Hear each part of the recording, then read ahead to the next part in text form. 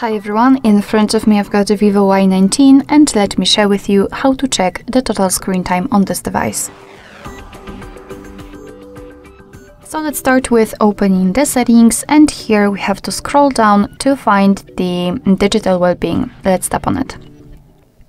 And as you can see here, we've got the graph which will show us for how long we've been using this device today. In my case, it is 20 minutes, almost 20 minutes, and most of the time I've spent on the settings.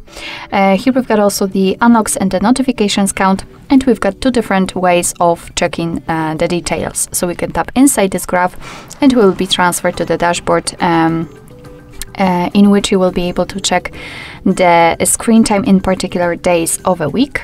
Or we can tap on the app, so for example the settings or the camera, and again you will have the dashboard, but this time it is tightly connected with the app you've entered.